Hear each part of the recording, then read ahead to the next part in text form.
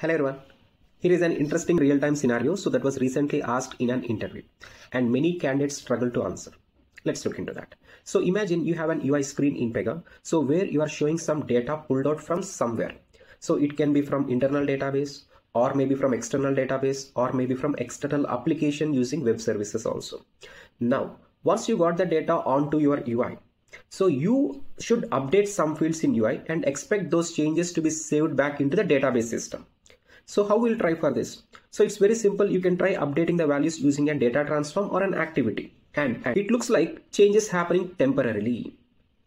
But the moment when you refresh the screen, all the changes will be gone. Why does this happen? So this is the scenario.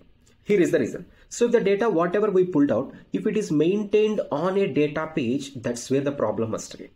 You know, data page is not meant for writing the data.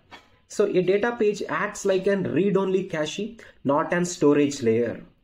So even if you modify a data page values on clipboard, Pega does not commit it to its source. So that's why your updates disappear. It's not an issue with the data transform, it's how data page is designed.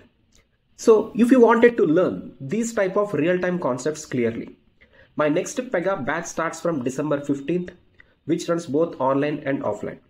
So message me to reserve the seat. Thank you.